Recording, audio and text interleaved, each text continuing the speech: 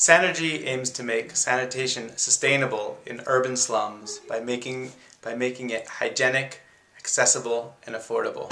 Starting with the slums of Kenya, where 8 million people resort to open defecation and the practice known as flying toilets, we are taking a systems-based approach. We are building a dense network of low-cost sanitation facilities distributed throughout the slums. Each sanitation facility is owned and operated by a local who can run it as a viable business. Then, we collect the waste on a daily basis through our network of waste collectors, and they take the waste to a centralized location where we convert it into useful byproducts such as electricity, fertilizer, and biogas.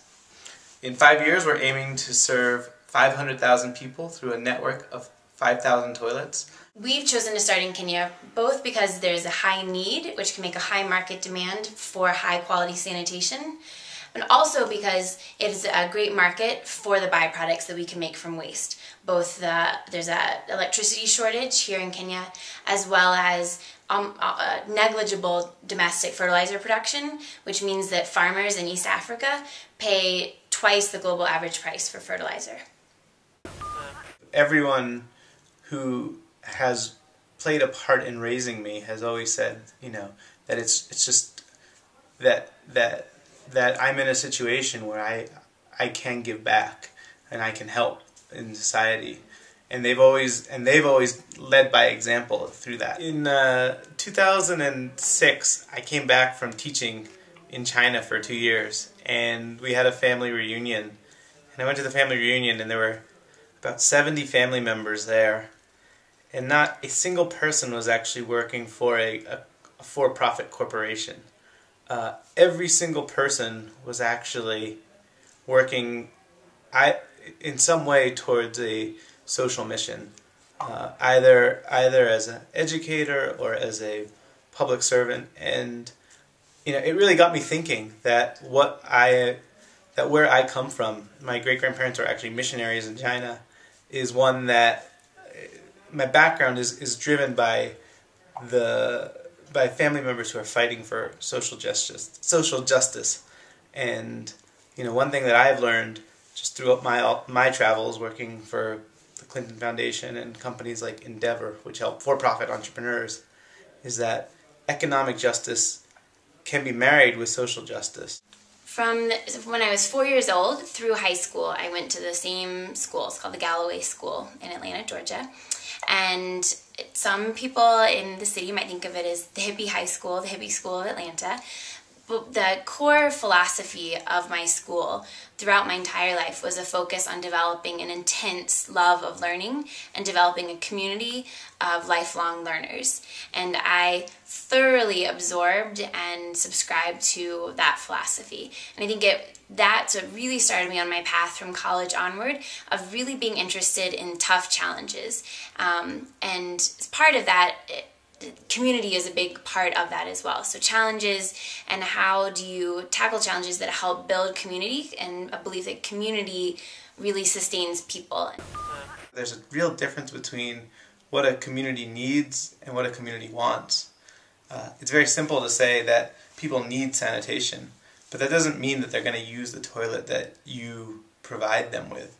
That they've been spending their whole lives going a certain way, and so introducing a different model takes some adapting to, and so in technical terms we call this demand generation, and how we're going to create a community of people who are eager to use our toilets, and that requires us to be very use all of our senses and think about what's going on in the communities that we're serving, but also having the community become the greatest champions for sanitation change, and that's a process that we're learning right now. There's a tremendous amount of patience and positivity and creativity, I would say, and then the next challenge is how do we distribute these toilets? We definitely had one clear idea in our mind about entrepreneurs being the ones who own and operate these for themselves,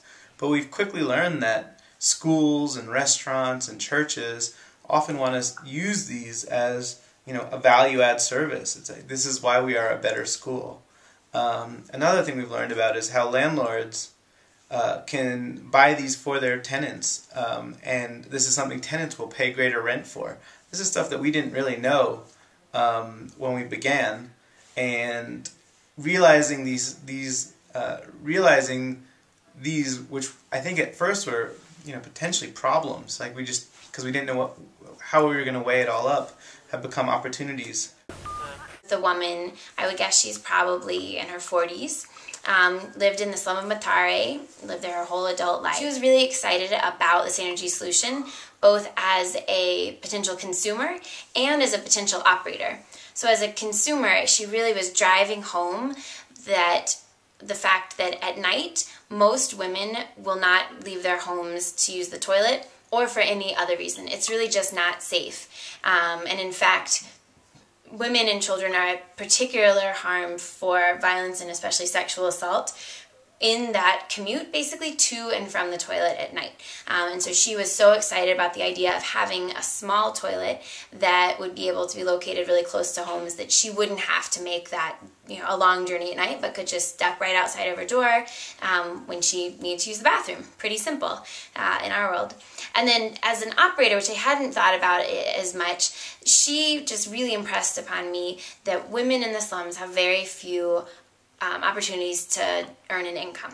The two main things that they can do, one is run a kiosk or some other sort of small retail or service business within the slum. So maybe they sew clothes, more often they probably sell vegetables in a market, something like that.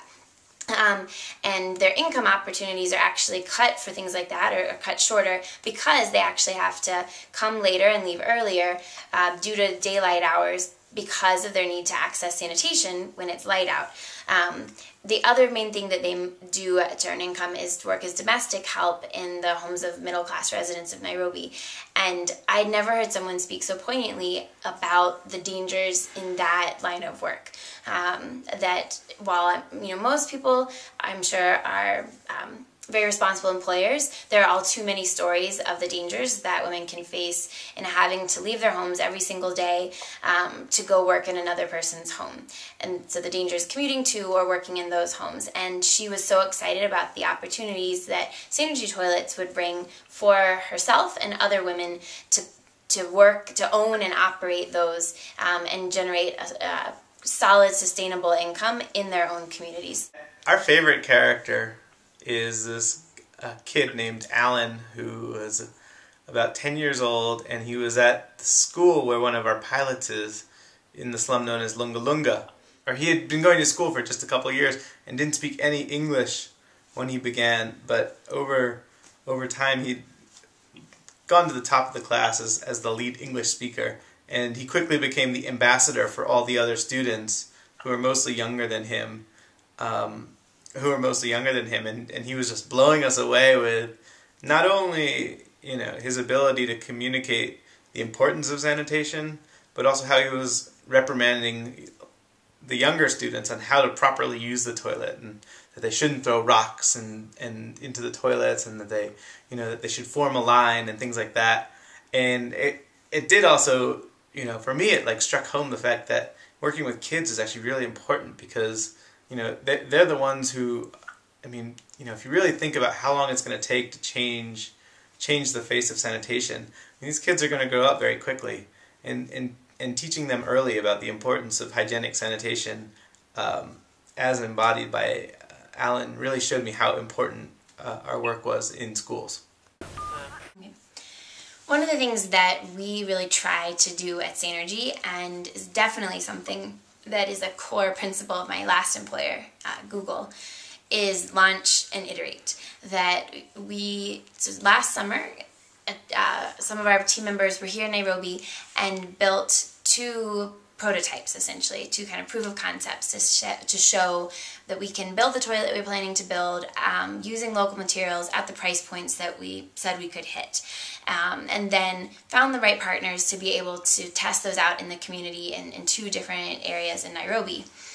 They're not perfect toilets. The operations for them are not running perfectly, but if you don't take that chance of putting out an imperfect product, you're not going to learn how to make it better, and you're not going to be able to get the feedback and start to get people to really believe in you that you can make a better product. So I think one really universal thing in any business, and particularly in an entrepreneurial venture, is to the critical importance of launching early and often and then rapidly iterating on that.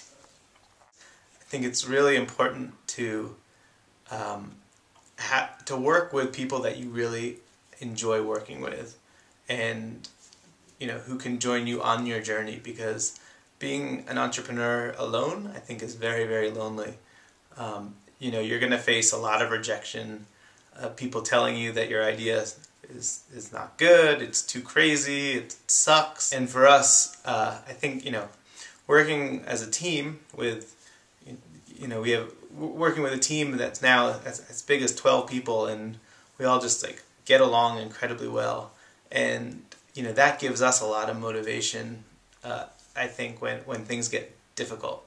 And things always do get difficult. And I guess one thing I would add is a few months ago I read Tony Hsieh's, the founder of Zappos, book on happiness, and it really set an impressive tone for me about what I should be thinking about as a leader, and I recommend that to anyone out there.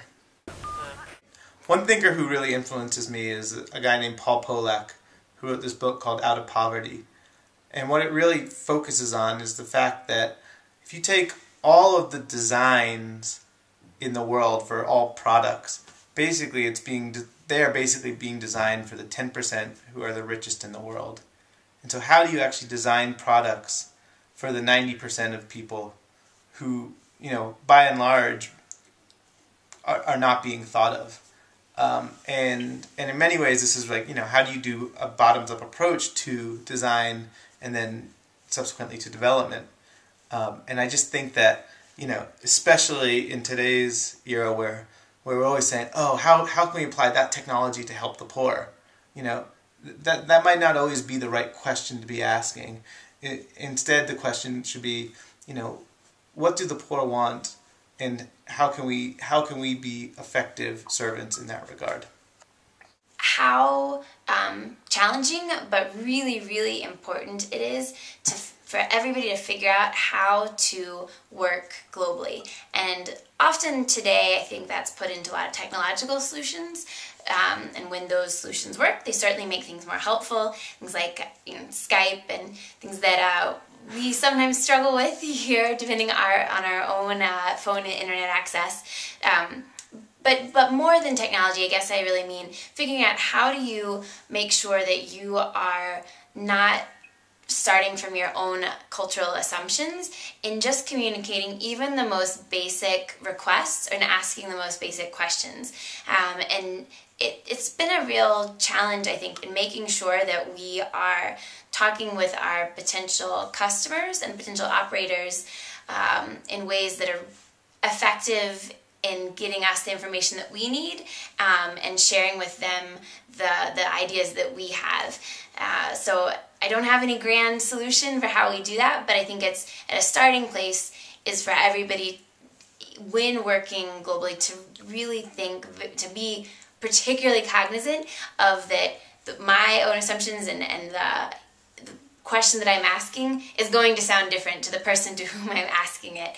And really stepping back to try to strip it down to be as explicit as possible. Not because the person you're talking to can understand things any less well, but they're not coming from the same starting place in terms of background and assumptions.